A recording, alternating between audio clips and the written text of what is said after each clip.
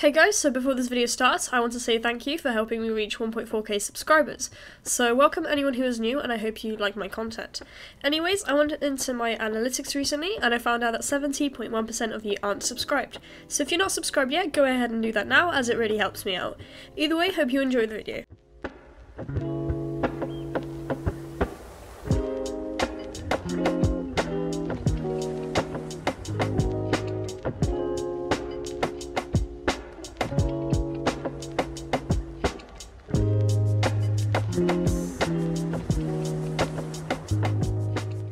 Hi guys, so we're currently in Game Maker and I don't exactly know what I'm going to be doing in this video, so basically I've got a few things I want to do, but things will change along the video, so I suggest you watch the whole thing to see what I do.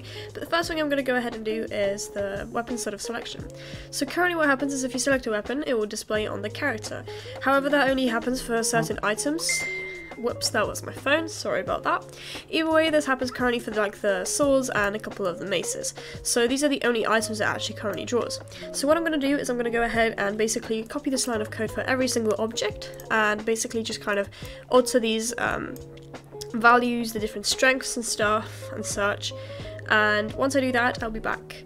And this won't actually be too hard, because all I have to do is just copy this line of code and adjust the values depending on what object you're holding. So I'll be back once that is done. Okay guys, so I went ahead and created all the items to display when the player holds them. I also went ahead and changed a couple of little values here and there to make it look quite okay. Now I'm still going to be working on this throughout because, you know, my items will be changing, there'll be new weapons as such, but I'm going to show you what I've done. So right here on the ground, I went ahead and spawned myself in a gold axe, a wooden spear, a silver axe, and an eternum sword. So if we go ahead and pick all of them up, I'm going to now show you what they look like. So let's press I and let's go ahead and equip all these items into my inventory.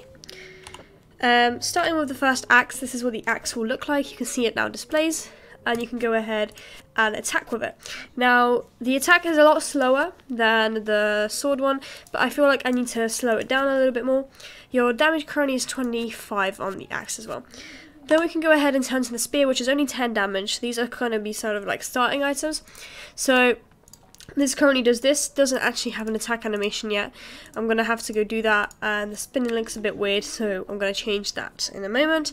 Then we have the other axe, works exactly the same way, just actually the damage is still 25, I'm going to have to change that. But this is what it currently looks like, pretty nice I think. And then finally the sword, which we had earlier, 45 damage on this eternum sword, and it goes ahead and slashes quite a lot faster as such. So I went ahead, I also removed some of the background stuff because I kind of scaled a few things down here and there because they don't fit very well. So I'm going to still need to be scaling some of these items, like background scenery stuff, because they don't fit in as much. Now, I must point out, I think I'm going to commission someone to go ahead and do all these like different buildings and stuff, because I'm not too great at kind of this sort of pixel art, because it's quite big and it takes a lot of detail to make it look nice and cool. Final thing, a lot of you guys suggested to, well not a lot of you guys, like a person suggested not to have the snow over the top here, so I can go ahead and maybe change that in a moment. But for now I'm going to go ahead and change this little bit here, and other than that, let's go ahead and start making the boss room. Hi guys, so I have created the next boss room, and I'm still going to be developing it and kind of making it look nice over some streams, but basically I'm going to show you how I made it work. So I created this object, which is this, called object next room. Now this will lead you to the next room, which is the boss room. Currently it's a white box, but I'll be changing kind of the sprite of it for a while. Now if I go ahead and play my game, I'll show you how this works exactly, and I'll show you the whole boss room itself. Okay, so we have the main screen loaded, and I'll probably be changing this today as well, because I don't really like the main screen background, so that'll be done today probably as well. Anyway, we can go ahead and press a new game, and we're in the game. So let's go ahead and collect these 4 swords, which luckily we got 4 swords, which is kind of really lucky. And basically, if we keep walking, we come into here. So now we can go ahead and let's just equip a sword real quick and collect all this stuff. This is the current boss room, so it has snow and everything, but you can't go past anymore this way. Let me just quickly jump over this man. The background's a little bit different, and this is where you can get to. Just a very short sort of room. Anyway, your health bar still appears, and I'm nearly dead actually because of this man. Let's go ahead and kill him if we can. Go on, come on, come on. And there we go, we've killed him, and you go ahead and collect all your items. At this point, what I'm going to do is, the boss will be a little bit more difficult as I add more abilities to it and such. But at this point, what I'm going to do is I'm going to have a little line of code that says that if the boss doesn't exist, go ahead and switch rooms. So I'm going to go ahead and fix all of that, add some assets into this boss room, and change the main UI of the game. So I'll be back once I do that. Alright guys, so I went ahead and sorted out the whole statue to take you to the boss room. Now this was quite simple. I went ahead and designed this simple like statue sprite, and then I went ahead and basically reused the code from a chest. Now for those who don't know, when you walk up to my chest, what will happen is it will come up with an E. Once you press the E, the chest will open and it will stay open. So for my case, I go ahead and if I walk up, there is a cool little E icon, and if I go ahead and walk away, it disappears. Now I can go ahead and walk up to it, and I can go ahead and press E, and there we go. I've been taken into the other room. So let's go ahead and pick up a weapon real quick, and let's just use this Eternum sword as previously, because it's the most strongest sword. And here is a boss, and I've just been hit. That is unlucky. Now currently you can just go ahead and, you know, attack this boss like from here basically, and it's kind of, you know, nice and easy. You can just keep attacking him. There is no really big challenge to it, and then he dies. So I'm going to be going ahead and fixing that on stream. But that's kind of the boss room at the moment. Now I haven't added this line of code that basically if the boss dies, go ahead and move to the other room. So this will be very simple. I just need to go ahead and add a kind of like if statement that checks if instance exists, or in this case doesn't exist, then go ahead and switch rooms. That will be very simple, once again as I said. And what I'm going to be doing is I'm going to be doing like transitions and cutscenes in probably the next video. Now the reason I'm going to be doing it in the next video probably because I don't know how to do them, and I'm going to have to watch quite a lot of tutorials and whatnot, and that's kind of about it. Now if I restart the game, I also went ahead and sorted out some other things.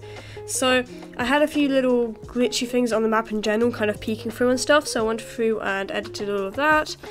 And yeah, this episode, not very long, kind of created the boss room and stuff. And that's about it that I've done. Now I'll show you where the boss room is, so you can go ahead and run all the way to the end of the map. So let's go ahead and do that. You can roll there as well, which is quite cool. So let's go ahead and quickly run to it. It is at the end of the map, well at the end of this town in this case, so it does take quite a while. Now in the actual level there's going to be NPCs and stuff you can do here, so you can like kind of level up and whatnot.